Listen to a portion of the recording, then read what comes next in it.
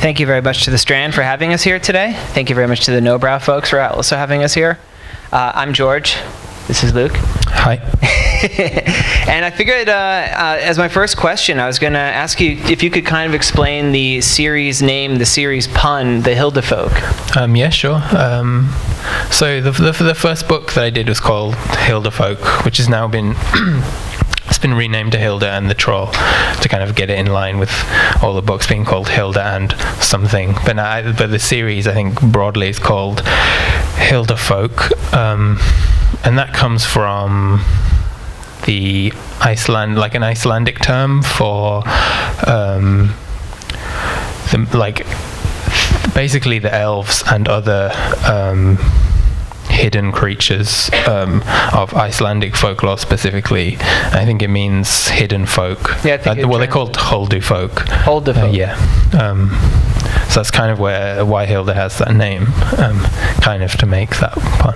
And there's definitely, reading the series, there's definitely, you take a lot of cues from Icelandic folklore. I was curious, why Icelandic? Was this just something you were interested in? Well, it's not specifically Icelandic. It's Scandinavian broadly, I think. And I've kind of brought in influences from a few other folklore, few other cultures of folklore. Like there's a little bit of British stuff in there, and there's a few other bits.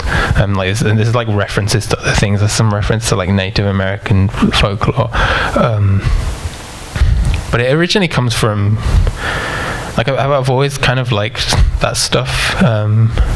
As a kid, my granddad's he's an amateur historian, and he's kind of an expert on the Vikings, so I've kind of picked up an interest in the Norse stuff from there at an early age. I've always kind of liked stories about trolls and stuff, but specifically it kind of started, like the process of this book started while I was at university. Like we had a map project that we had to do, and I did a map of Iceland where I plotted out the locations of Icelandic folk tales specifically. So that's when I started to kind of read a bit more deeply and kind of pick up on these little stories, and that's where I read more about the elves and things, and that and all that kind of stuff eventually informed a lot of the mythology of these comics. That segues nicely into a question I wanted to ask you, which was kind of, looks like we have a very interesting crowd out here. You guys probably want to hear about this, like sort of the idea of like your process. What informs writing your story? You talked a little bit about the influences of the story, like the folklore that fit into this. But as far as when you sit down to create a Hilda tale, what comes to you first? Is it something, I read in an interview how Hilda was born out of your sketchbooks. Yeah. Is she just a series of doodles that have just come to mean something bigger to you? Do you have a plot in mind? Is there a specific story that you seek to adapt? I'm not adapting any specific stories.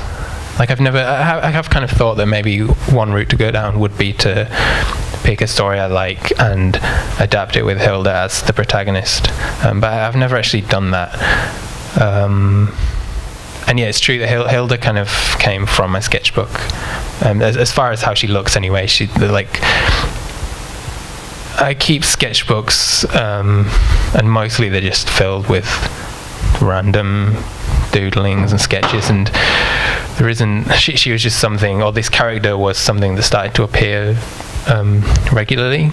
I didn't really know what to do with her, and it was I kind of plucked her out of my sketchbook as a kind of lead character for this thing. Like I had a vibe of a story that I wanted to tell, and I knew I wanted to explore these themes, and I kind of plucked her as the protagonist to use for that, but she kind of grew separately without a real a reason in mind. She's one of those characters that you discovered rather than purposely created? Yeah, I think so. Can you find any particular inspiration in her or for her? Well, like visually she started off looking like like a character from the Moomins. I think to some extent in the first book, and before that I was actually, like, she went through a few, there was a few versions of her. I think one version she looked like she was from a Zelda game or something, and the very first version she kind of looks like Noddy, and so I don't know, maybe they're in her family tree. I'm glad you went that direction, because that's actually something I want to talk about. So yeah, I definitely saw the Tove Jansson influence in your work. Yeah. There's a little bit, I could see some Chris Ware in the way that like pages are structured, not so much in the drawing style, but in like there's just sort of the way the panels fit together. Yeah. But one of the things that's really struck me about your work is the way you kind of, you arrived on the scene with a really well realized and fully realized artistic style already. And to my eyes, at least, as an American, very unique.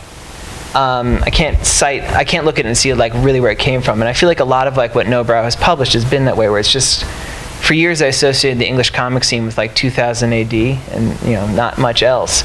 And then all this stuff came out, which there's a certain quality that it seems like there's a real movement underway there. I was just curious if you could say some of the influences that you had that you think you have informed you artistically. Well, yeah, I mean, I guess Chris Ware is an influence. It definitely, like, I don't think of him as an influence on Hilda at all, but just generally the way I put together comics, I feel, has kind of come from there to a certain extent. I don't know, I feel like just American alternative comics in general kind of have informed me a lot to start with, and yeah, I don't know specifically.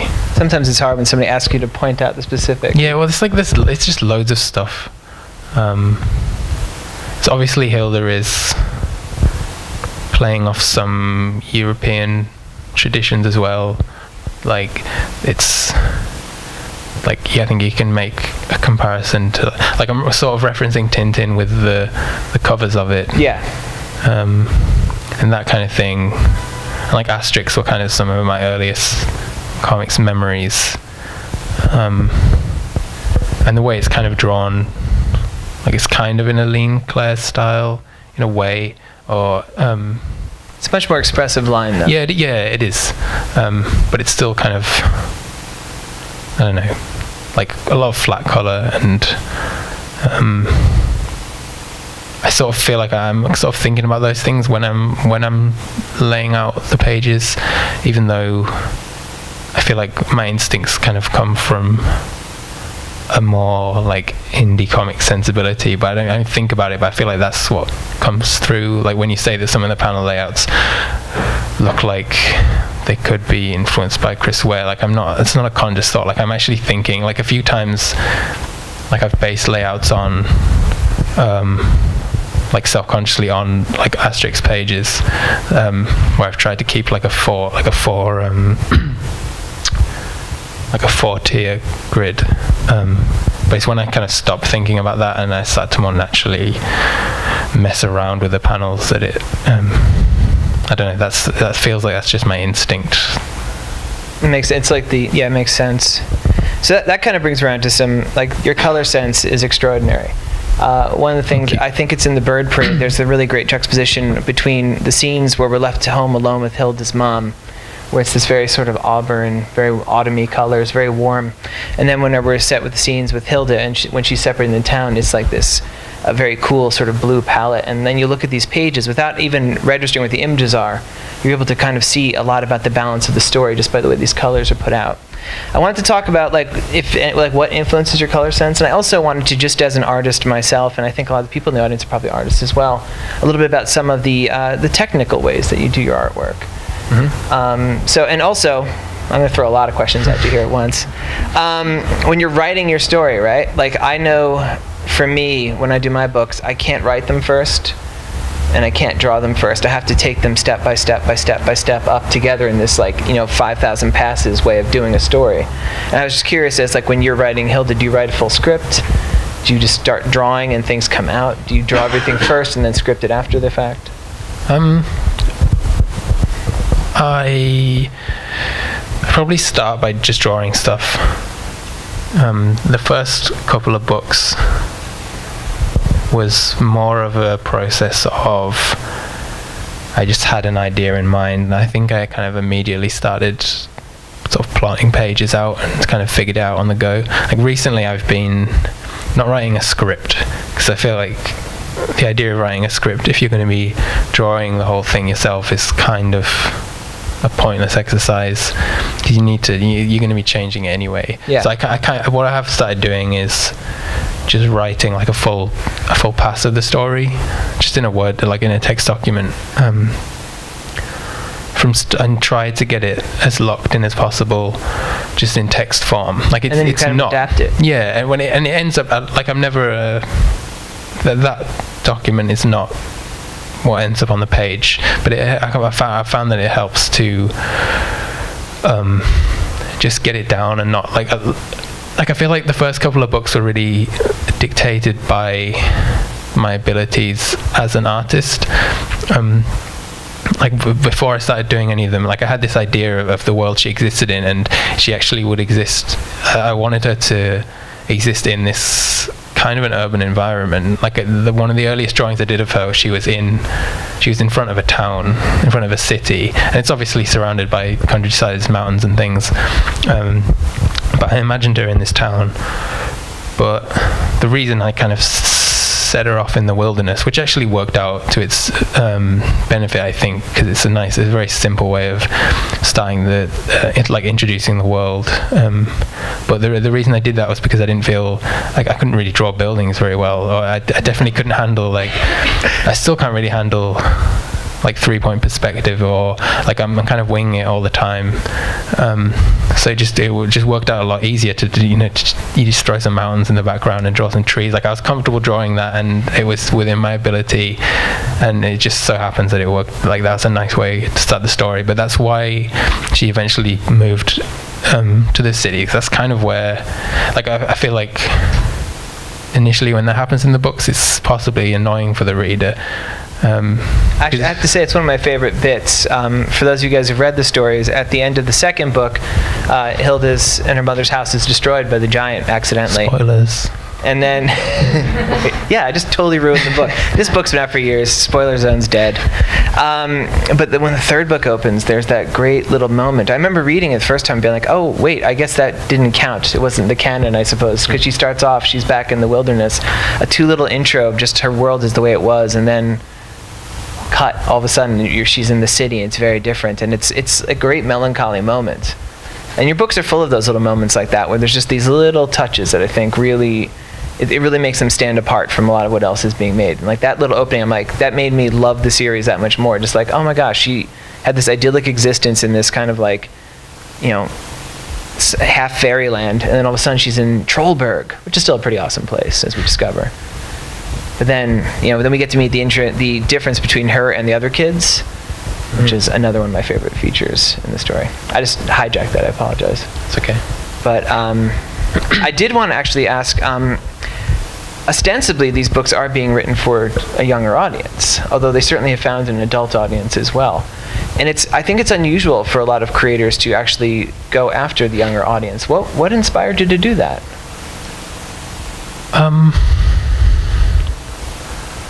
It wasn't even really so much that I wanted to like go after that audience particularly. It was more that I wanted to explore this stuff, like these tales and these creatures and things, and it's just it's kind of the natural audience for that stuff is children, I think. Like I was genuinely interested in it as an adult, so I felt confident that adults would be into it on some level. It seems to have worked out. But there's nothing about that would preclude a child audience. So it just kind of made sense, But I know I've never wanted to be a children's author, and I'm almost kind of constantly hesitant or kind of like reluctant to be that, which I thought possibly has been to my benefit, in that there's some comics that are some children's comics that are really written for children directly, but I'm never thinking too hard about that, and I just kind of I found that if I just make it, you know, suitable for children and keep things simple, and my artwork is kind of, you know, I draw in a cartoony, colourful way, which is naturally lends itself to stuff that, you know, kids like that. It's just kind of the way it sort of works out that way. I think your work truly is all ages, which there are people out there who say there's no such thing as all ages comics. But I think like one of the things that makes this series so successful is, and we were talking about this a little bit beforehand, like on one level you have like the protagonist is Hilda, and she's this great character, like, but then there's always a thread going on with the mother. And I wanted to ask you, I'll ask you now, who do you relate to more, Hilda or her mom? Well, I guess I relate to her mom, like, as much as, like, she's not me, but she's definitely, there's some similarities there, and like I don't relate to Hilda really. Like, I understand her obviously, and I find her appealing as a person, and she's kind of who I'd like to be like her, and I wish I was like her when I was a kid, but I wasn't. And I definitely, I relate to her mom, and I relate to her in the fact that I kind of feel protective of Hilda, you know, like I kind of made her, so I'm kind of like her parent in a way. I definitely have these weird feelings like that. Her mom is such a well-rounded character, and it's done in such a subtle way where, like, that's the sort of character that could very easily in a story be just like the worrywart standing off to the side, be a wet blanket. Yeah. But there's so many little things that you give us, little hints about the way the mom thinks and feels, and we could read a lot into that character that you don't spell out in a way like, mom is worried because this happened. It's just, it's in there in subtle ways. Well, I'm really like interested in trying to like show her as a real character and as kind of a flawed character and someone who can be vulnerable, because I feel like in children's fiction, like, parents, they tend to either like take an antagonistic role, or like like a totally comforting role, like it's the source of someone who will make everything fine, or they're absent. You get absent a lot. But I like the idea of just trying, just in like little ways of showing that, you know, she's a real character, and she's like a real person, and hopefully that the reader can understand why she does some things. Like, even if you're kind of relating, like when there's a couple of occasions where she kind of loses her temper with Hilda, and I feel like hopefully the reader should be on. It's kind of like you're kind of seeing it from Hilda's point of view, and you want Hilda to kind of get her way, really, but hopefully you can understand, like if you're a kid reading it, you would understand, you can see why her mom's being like that. And I kind of want to like in the most recent book, like she makes some like little references like to like her childhood, and I kind of want to make it so if you were a child reading it, you don't see her as this like other figure, like you can see her as just another girl, like another little girl who's just gone through a passage of time. She feels like a real person. I think just like even the connections that you see, like it's never really addressed that she's an artist. It's never a stated plot point, but it's there right from the beginning. And it's just like she has a life that's independent. She's not just there waiting around for Hilda when she has adventures. She's doing things. And there's a lot of stuff that the two characters have in common. And you can see how Hilda could probably grow up into something similar to her mom, and how her mom probably came from someone pretty similar to Hilda. I think it's a real great piece of work that you did, because as I said, very easy for the mom character to just be a prop more than an actual character, and she feels very real. I also love the way you portray kids in general. In the third book is the first time we really get to meet children other than Hilda. And Hilda, I feel is a really great portrayal of a kid. Like she is super brave and resourceful, and she's the child we all wish we could be. But she still has her real kid moment. She's very grumpy. She can be very cranky. Maybe sometimes she believes things like, well, you probably shouldn't assume everything's going to work out this way. But then when we see her contrasted with the other kids of Trollberg, where they're just kind of like these nasty little brats who go around throwing rocks at birds and such. I think that's just another, I really like the way you write kids. Like I said, you give a very nice, unflinching portrayal of that, and that's, I don't know if there's a question there, just me heaping praise on you, I guess. Well, I don't think they're nasty either. They've picked up some bad habits, but they're. I think every kid goes through that monstrous phase, right? I feel like I know I did. They're just kids being kids, really. Just Hilda she's grown up with a more kind of natural respect for the living creatures. She has a wisdom beyond her years. Yeah. So this might be spoilers territory, but I was wondering if you could share with us anything about future plans for Hilda.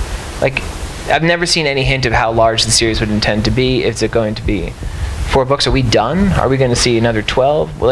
How long do you see yourself working with this character? Well, neither of those things. I don't. Darn. I don't know. I've purposely tried to keep each book fairly self-contained. The transition between her moving from her old house to Trollberg is kind of the only cross-book transition. Everything else, all the other, the actual stories themselves, they don't really follow on in any particular way. And I try to keep it that when a new kind of creature is introduced, it doesn't turn up in a major way really in the future book, because I don't want the world to become too overpopulated with weird creatures. If each one hung around, eventually she's going to exist in this house just full of spirits and elves. I do we get to see the characters again though. I like that there'll be trolls and they're going in the background, and it's just I feel like it's important to keep even though the world is full of this stuff and it's kind of treated in an everyday way, to the adults it's kind of boring almost. They're not really it's all just taken for granted that there are these things around. But I feel like it's important to keep it that at a glance it's reminiscent of just the normal real world, so that when these things do happen they still feel odd or out of place. A little bit, but it's funny you admit there is that. I think it's in the most recent book, the Nisse. Yeah. Where she asked somebody did your house have a Nisse? And the woman's just of course. Not anymore though. It's just there's this fantastic element. Every house has this spirit in it, but everybody takes these things they talk they know about these things, but they just don't. Yeah, no, but it's just part of everyday life. You don't have to see them. Most of these creatures, they're either they're invisible or they're hidden. They kind of keep to themselves. I don't want it. I kind of thought about it. Are there going to be weird creatures wandering the streets? Are there going to be sort of people living in houses that are trolls living next door and stuff? But I kind of don't. I don't want it to go that way, because it's going to turn into I don't know, like a crowd shot in Star Wars or something, where every other person is an alien. Exactly. I don't want it. I want it to be so. I like the balance that you've struck, where it's there's the weird, but it's a little bit out of sight, and it's also just kind of a little bit taken for granted. I saw a giant as tall as a mountain. Oh, there's giants, but they're just not normally that tall. Yeah. It's the extraordinary thing is always. So it's something extraordinary on top of something that was already weird, but for some reason they think it's just normal. they just take some of the really, and that actually reminds me of like one of my favorite scenes. I'm not going to remember which book it's in, where she is in the woods and she and Twig are almost stepped on by a giant. And she's like, I bet that giant knows where he's going. And we just cut to this little 3-panel interlude of this giant. He's towering above the trees. He's looking at a map. He's like, I can't tell where I am. Everything looks the same from up here. We never visit that character again. It's just this little aside. And there's these funny little beats that you put in. Maybe that's not a Midnight Giant, right? That's in the first one. It's in for okay. At Midnight Giant, there's that kind of recurring joke where like the little elves say, "It's out of my hands," and I don't have hands, and they hold it up, their little arm stumps, and there's like you linger on it for a couple of silent panels, like just to get the effect no one's laughing at this joke, but I'm laughing at home because I'm like, that's hilarious, and like you do it like 2 or 3 times. It's such a great little. It's a little spin of humor that I think adds a lot to the way the stories are told. There's these like weird little asides that you throw in. Yeah, and that's the kind of thing that isn't in the first pass of the script. Like, well, I was kind of talking about that, but got distracted. But like, I'll do this first. Like, I'll be typing out the story, but none of that stuff is in there. Like, that will occur to me on the page. You know, like right before I'm like, I think it's all ready, I think it's all wrapped up, and I'll realize like this is a good place for, like a joke will occur to me and I'll put it in, and they're the kind of, and it's important to then make room for that, because they're the little bits that people remember, and kind of what makes it good. And if that stuff wasn't in there, it just becomes a very functional, just sort of plot point to plot point kind of boring story, I think. They must feel really good when you come up with those bits. Yeah, it does. That would be like, those are like obviously the gems. You need them as well. Get in there a second time and holding up his little stump saying, I don't even have hands. Nobody laughed. Can you tell us any specific future Hilda, like spoilers for like a future book? Or are we not even at that point for anything? No. Make something up and lie to us. There's a few kind of like, there's some creatures and things I want to explore. There's a kind of like pond spirit that I want to bring into it at some point, who she'll make friends with. I feel like she may have an adventure at sea at some point. But there's lots of, I mean, I got lots of ideas. The books are overflowing with ideas. We were talking about this also earlier. There's at the end of the first book, you have, is it the first book? No, it's the second book. You have that little, there's like, towards the end of the book, there's just a spread where it's 2 pages of like the giants. And you have names for every giant. None of these characters, except for 2 of them, have appeared in the story up until this point. And you have like little synopses of each of these characters, like what they meant, what made this particular giant special. This one had a worm-shaped body. She made the other giants feel uncomfortable. This one didn't prefer the company of them. It preferred its 5 heads. You know, there's all these little bits. Like every one of these guys has a story written about them. And like I don't think you'll ever return to those characters, but it's just like it's almost like a 2-page Bible of somebody look at this and just kind of like run crazy writing giant stories. And that's such a cool thing too, the way you have these. I think one of the things that makes, you were saying before about how putting little jokes is what prevents it from being a very perfunctory note-to-note adventure story. The fact that you seem to have done an immense amount of homework, making this story so much bigger, where like you've thought out all these different giants. Now they don't have a mythological or folkloric precedent, those particular giants, do they? No, but they are all kind of in the vein of things that they seem as if they could be. Yeah, exactly. And I feel like that helps. I mean, most of the stuff, there's some creatures in there that are like that I've just made up, like the salt lions and the wafts. Like they're just stuff that that felt right. You know, like I'm not trying to do. Like I'm not actually adapting folklore, but obviously most of this stuff comes from a lot of the stuff comes from real stories, and the fact that people are kind of already sort of vaguely familiar with those, I kind of think helps. Is like doing a lot of the legwork for me. Like you kind of already know what you're getting into with giants and trolls, and if I just kind of like throw a name out there and a picture of this thing, you can already start to imagine what kind of stories this giant might have, you know. Yeah, I like the wafts. That was funny. Let's go back to a little bit of the technical stuff. If you're actually creating a page, can you guide us through the steps? Yeah, I guess I will. I'll thumbnail it to start with. I usually have like a page count that I'm either locked in or that I'm aiming for, and I will already have planned the story roughly, and I'll try and like break it up into what I imagine,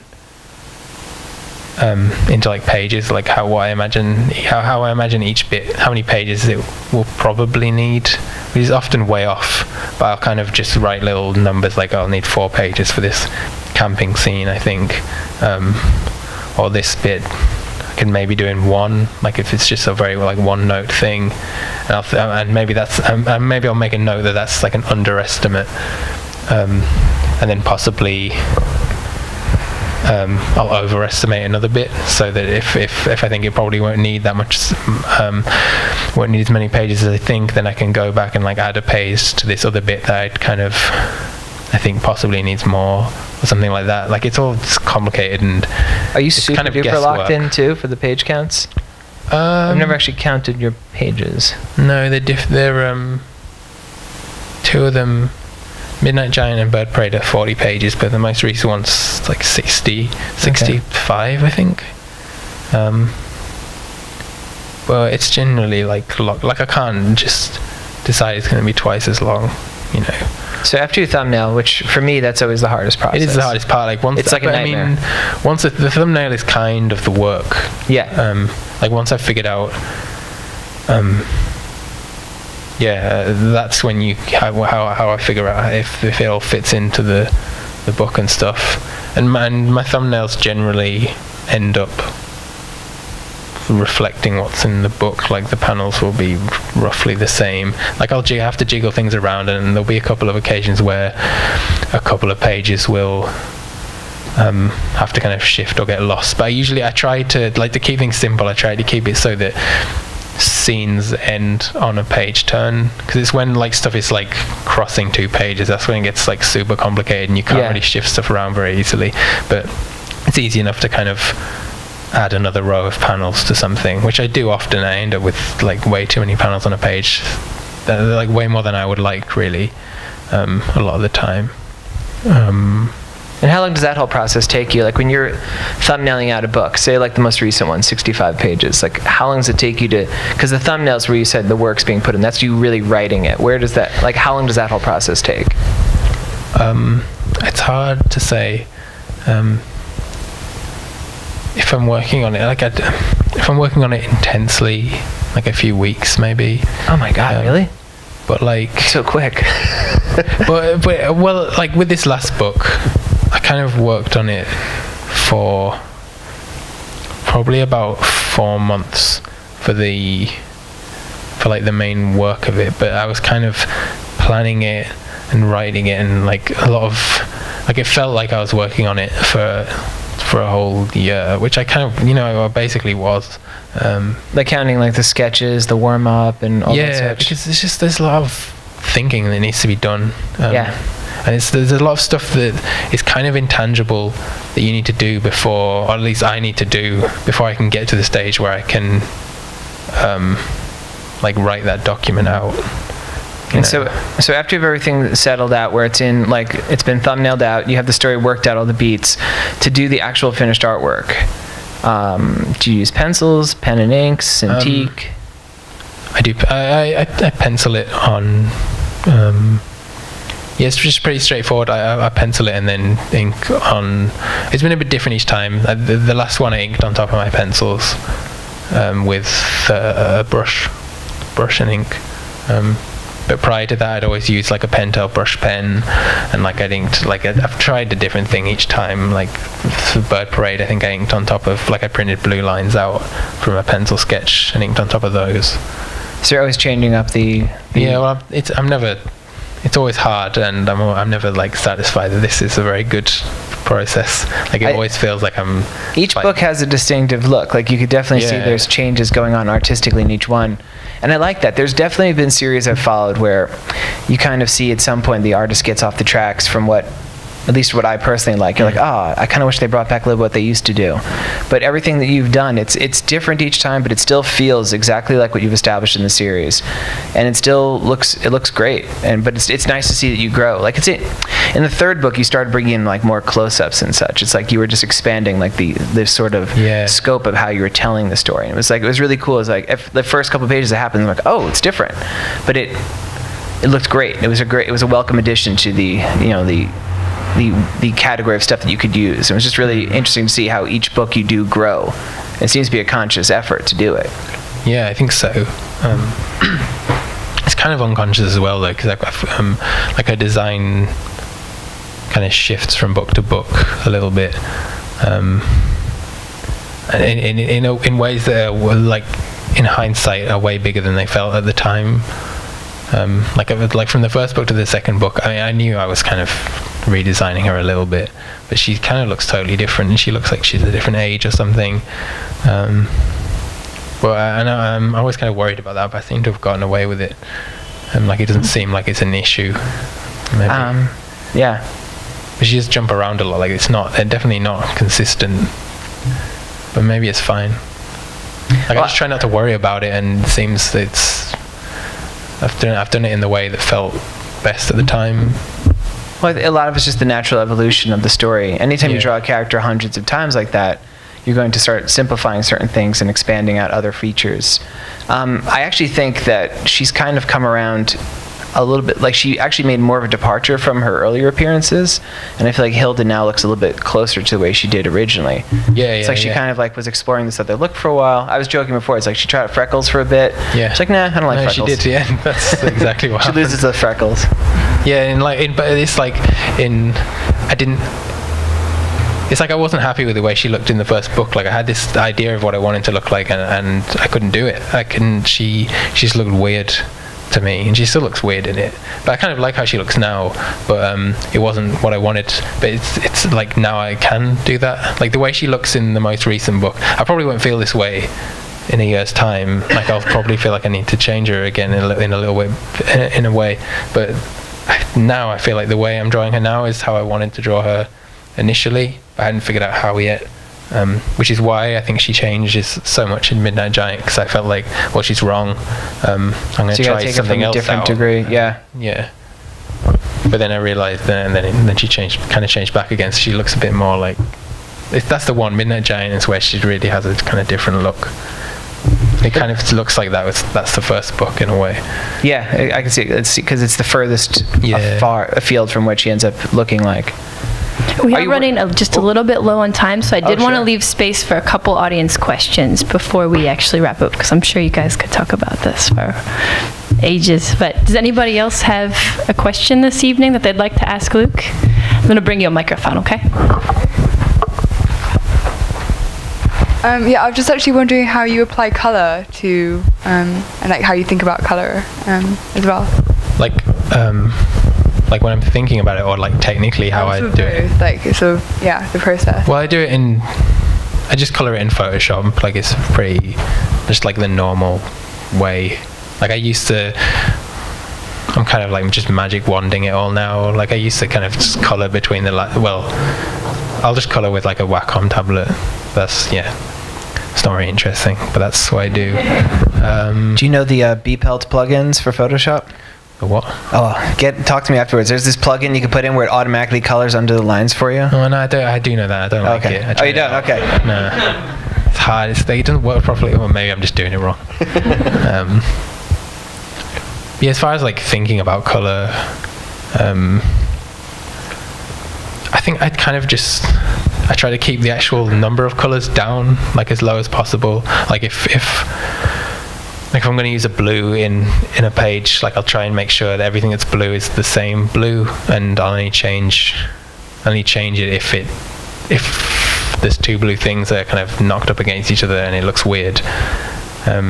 That's kind of what I try to do. I mean, it doesn't always work out like that, but as a loose rule, that kind of keeps you from going crazy and just having like an ugly mess, and it just looks more considered, you know. And I've kind of got like at this point I've got kind of stock color schemes that I kind of go to. Like I don't like thinking that I'm kind of lazy like that and just always do the same thing, but I've found things that work for me, and if I go away from that, it's like I'm making a specific point to do it, but I'm usually just sort of looking for warm, like nice looking colors. Like it's always just a little bit red, like a little kind of earthy, I guess.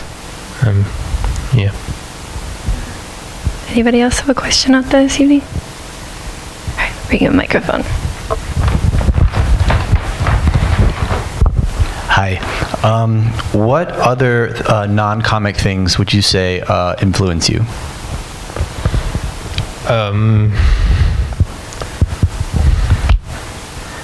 I don't know. Everything. Just I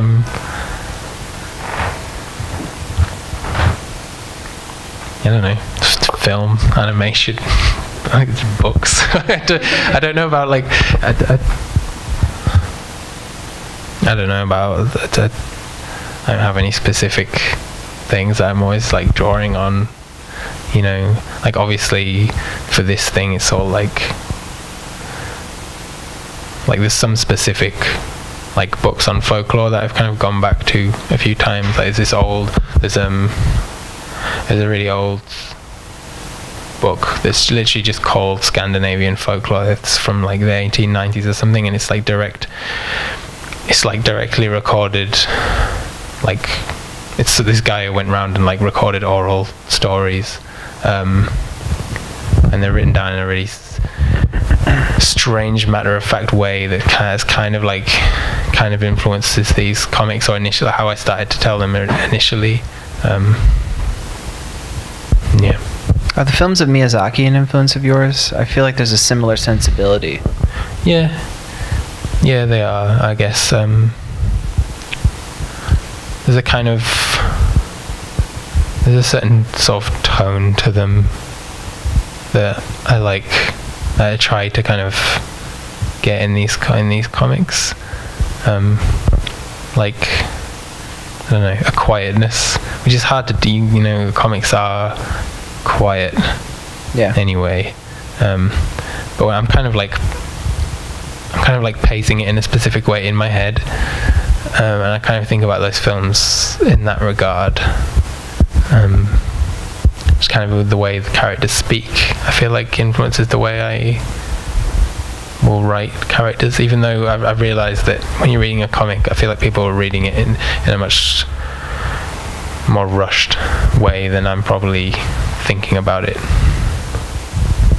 I actually had a question for you. I saw, looking at your website recently, that you had the opportunity to storyboard for Adventure Time, which is one of my favorite comics. Can you talk about how that process, or one of my favorite cartoons rather, can you talk about how you got involved with that, or what the process was like working with that team? Well, they kind of generally, Adventure Time's kind of made a thing of hiring cartoonists, which is kind of just kind of cool, and it's kind of becoming a trend across, because Adventure Time's been such a big hit. Like it's like at least the Cartoon Network, and I think further afield now they're kind of following suit, and that's kind of informing the kind of the feeling and the tone of those comics and cartoons and the look of them. Just kind of breaking away from more traditional, like to what, like the kind of previous era of like Powerpuff Girls, Dexter's Lab. Like I mean, there was a certain look at some point in the 90s, which well, it's different now. But anyway, it's cool. I got to. They don't write scripts for the shows. They write very vague outlines, and then they hand it over to. They've got like a core team of storyboard artists. But I just did like they get people to do like fill-in episodes, which is basically what I did. you kind of got to come up with everything, really. Like, you have an outline of what has to happen in the show, but there's no real dialogue. You have to come up with that. You have to come up with pretty much everything that happens on screen, and That's cool. It's very much your episode then. Yeah, it's like, it's exciting. It was really cool to do. Yeah. Oh, you have one more back here. I've done 2, but I didn't do the whole episode. Like, each episode is split between two people. I did an episode called Candy Streets, where like Finn and Jake, I just can't, like, they're turning into cop stuff. I did an episode called Frost and Fire, where it's like Finn he makes Flame Princess and Ice King just have a load of fights, which is cool. So I did all like the fight scenes in that, which is awesome. Totally awesome. Yeah. Well, that's about all the time that we have for this evening. Thank you so much, Luke and George, for joining us. Thank you all for being here this evening too. We do still have lots of copies of Hilda available at the back of the room, and he's going to stick around and sign some for us after. Take care. Thank you.